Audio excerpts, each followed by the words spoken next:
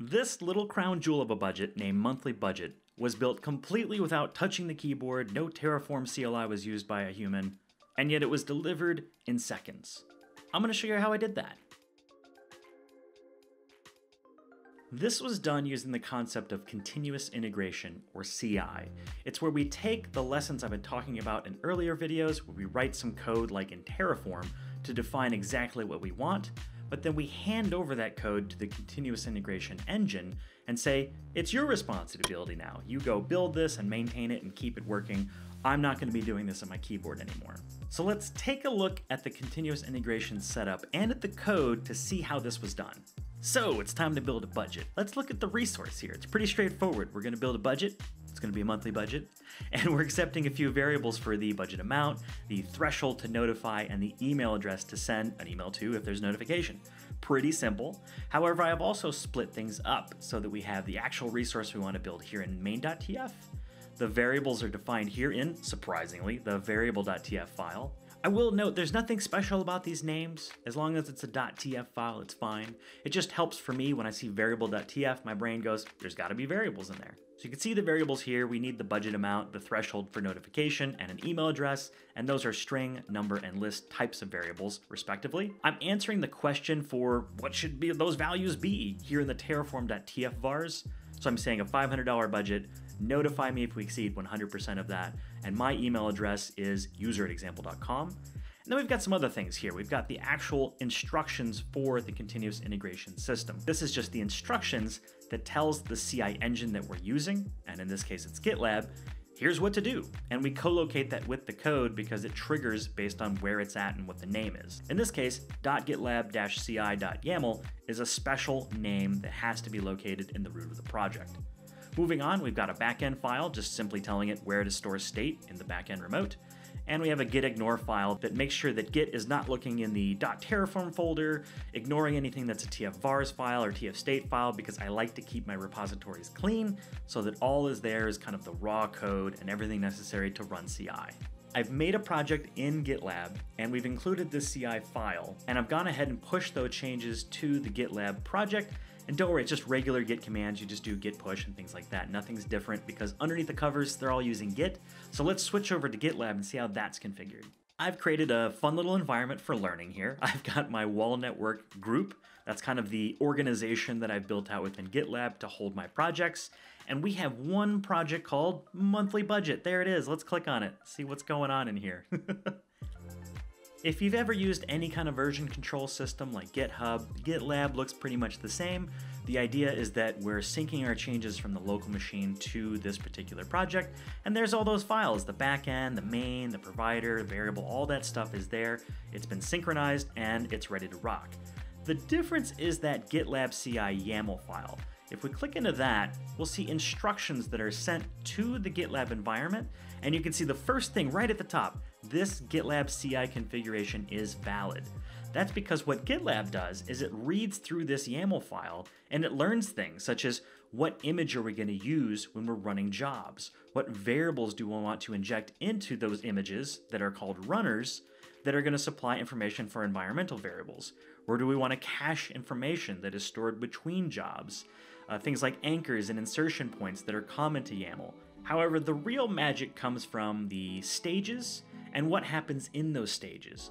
And you can think of stages like you're progressing through a race course. You have to meet these different stages of the race course to get to the finish line.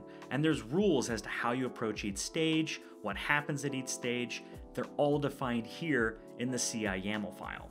So first we actually have a stages section, and that tells the CI process there's a validate stage, a plan stage, and an apply stage.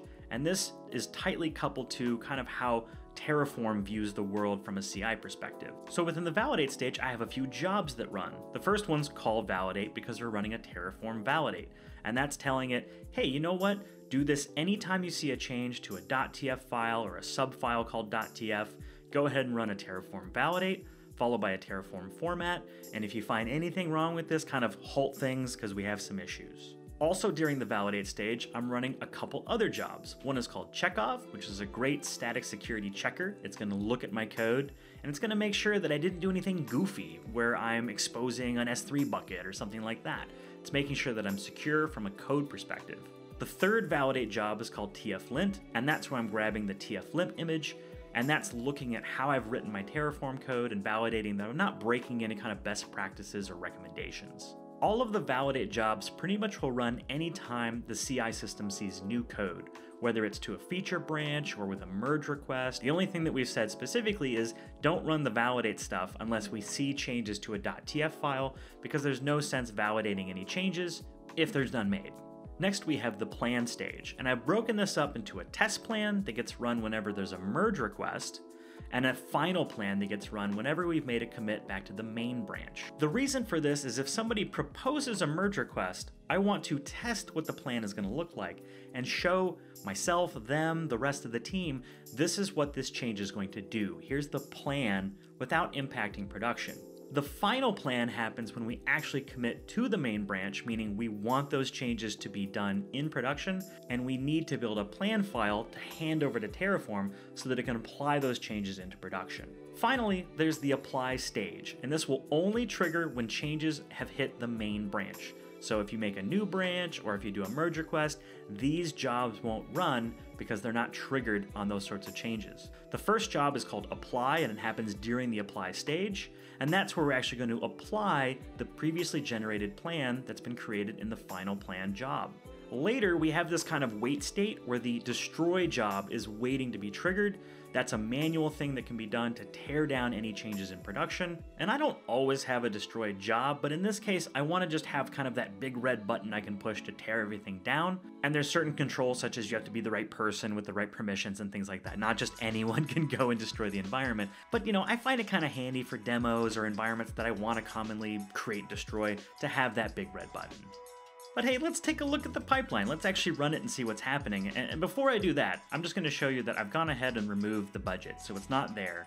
So we should be able to watch it actually build the budget from scratch. So I'll hit run pipeline, and that will trigger all the jobs based on what's going on with the branch, and we'll be good to go. So here we have the pipeline running, and you can see the validate, plan, and apply stages. And each one of those little wheels shows that the jobs are in progress. And we can click any one of those and we can see what they're doing, if they're running, what's going on with them. In this case, the job that's going to perform the validation has not started yet, but we're gone ahead and said, go grab me a runner, get this particular version of the HashiCorp Terraform image, and run that. And boom, it's pretty much done already. It's gone and checked out the code from the project, loaded it into the image that we have running for this particular environment. It's a Terraform image. And it's running the commands that we said, the Terraform validate and the Terraform format. Everything came back successful, and so the job passed along a success code to the rest of the pipeline. Now, in the time it's taken me just to tab back, we can see that the checkoff security test, the tflint linting test, and the validation have all passed. So every job within validate is done and passed. Therefore, it proceeded to the planning milestone, where we can see we generated the final plan, and now we're in the apply stage. And if I go into the apply job, we can see everything's actually already done. The code's been handed over to the job, and you can see down here, we went ahead and created that budget. And if I go back to the billing section, we should be able to see that right now. And boom, there's the budget. So that's the idea, right? Instead of doing this at the keyboard and manually loading the security checkers and linters and things like that and building a plan and doing all this at my laptop, I'm able to hand it over to a CI engine and I get a consistent experience every time. All of those checks have to be performed. The pipeline requires them. It's done by a machine instead of by a person, so it's done consistently every single time. But you might be wondering, how does it know what to assign the values of the budget? Like, where is it getting this information from? Well, that's where the concept of variables come in. And variables can be assigned anywhere you want within the CI system. They're all going to be a little bit different. But for this scenario, what I've done is I've supplied the budget amount, the email address, and the notification threshold directly in the project as project level variables. And I can reveal those, and you'll see there's the $500, there's the user@example.com for our email address stored as a list of email addresses, and the notification threshold of 100%. And to be fair, this is just one way to do it. You would probably want in a more robust, larger environment to have a secrets vault of some sort that you're referring to. But really the point is, don't put the variables in the code. Don't store the information about what to do in the actual code itself. That's hard coding those variables, and it makes it difficult to work with. Insert the variables or the secrets elsewhere that's kind of abstracted from the code to keep it stateless. Now, if you have a really keen eye or a curious noodle, you might think, well, how does it know how to interact with Amazon? Where is it getting the credentials? And how does it have access to store the state in Terraform Cloud? Well, that's where the concept of group variables come in with GitLab CI. I've supplied the Amazon access key and secret key along with the token for Terraform Cloud in the Wahl network group, so that any project I create within this group can access those pieces of information and use them for authentication into those systems. Well, pause for just a moment. I just want to say thanks for watching the video. It means a lot to me. If you could take 5 seconds out of your time, click like, subscribe to the channel, and optionally turn on notifications, I'd really appreciate it. It super helps this channel grow. Making changes is the real power of continuous integration. It makes changing things really easy and fairly low risk. So in this case, I'm looking at the AWS provider for Terraform. The latest version is 3.13. I probably want to use that, but first I want to see what it's going to do. So let's go over to the code and make that change. I'm going to go into the provider code and say, make sure that it's 3.13 or greater, and that way we're ensuring that it's not going to accidentally try to use some older code like 3.12 or the 3.3 that we had specified there. We're going to be guaranteeing at least 3.13, if not something greater. And let's make another change. Let's think about going to the variable section, and maybe you have a style guide and someone's a real stickler for putting periods at the ends of the descriptions to make it a fancy sentence, something like that. Let's add these changes, but we don't want to do that to the main branch. That's kind of a no-no. We want to put it in a feature branch. So let's check out a new branch, git checkout branch. We'll call it like and subscribe because that meme will never die. So now we have a new branch. We'll add all those changes. I have a little shortcut that adds everything there. And then we'll commit that. So we'll do a commit of proper variable names and new AWS version, something like that. Cool. So let's push this up to the project. Boom. And that will trigger the creation of a new branch. And GitLab's pretty cool. Look at that. It says, oh, you can merge this request by clicking this link if you want. So let's go ahead and click that link and see what is going on in the repo as we make these changes. Before I actually make this merge request, let's just take a look and see what the CI system is doing with this project. The only thing that we've done so far is we've presented a new branch. And you can see there's already a pipeline running. What do you think it's doing? Well, let's take a look. You can see that it's running all the jobs in the validate stage. That's because there's a new branch shown up, there's new code, and we told the CI pipeline, go ahead and run the validate stage anytime you see new code and changes to .tf files. So as the engineer working with this code, I can already see I don't have any issues with the security, the linting, or the validation of that code. I can feel good about doing my merge request. So I'm going to go back over to the merge request. We're going to accept the merge request here, submit it to the system to be reviewed. And this will trigger more pipelines because now we've gone beyond just presenting a branch.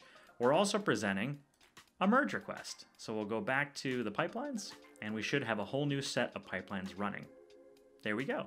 You can see this pipeline is running something a little bit different. If we click into that, we should be able to see what's going on. We have the test plan. Now, if you remember, the test plan runs whenever we have a merge request. That's what we told the CI system to do. And we don't need to do the other validation stage because that's already done because this merge request is based on the commits that have already been made to that branch. We've already tested it, so we can skip that and just do a test plan. Now, the test plan is just going to run a Terraform plan. You can see it right down here.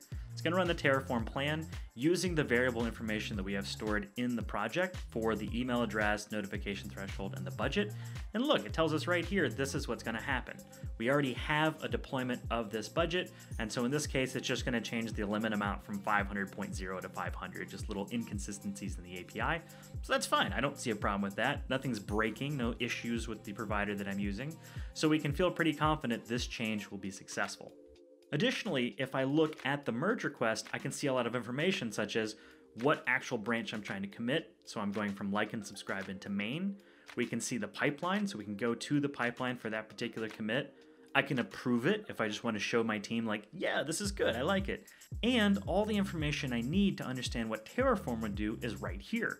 We can see that a plan was generated, there's going to be one change, I can view the log to see all the different changes that are going to happen, and ultimately I can now choose to merge this request. So we'll go in and say, great, merge it, get rid of the source branch because I don't need that anymore, and this will trigger the final pipeline. We can see the pipelines running, so I can see that right there, kind of in order, like I'm reading a story, And if I click on this pipeline, we'll see that last pipeline where we're going to apply the changes into production. Now, because we're doing a commit into production, I make the pipeline do all the things because we're seeing new commits into the main branch, we're seeing changes to the .tf files, so we're going to go through all the validate job, we're going to build that final plan, and we're going to hand that over to the apply job so that it can take that plan and actually make it reality into production.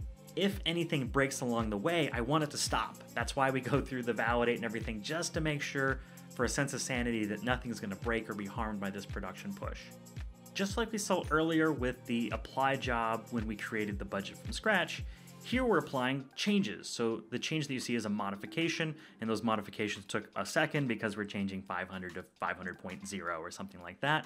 But all the information is here. You can get the logs out of it. All that kind of jazz is viewable, but we never had to put fingers to a keyboard and actually interact with Terraform or the cloud.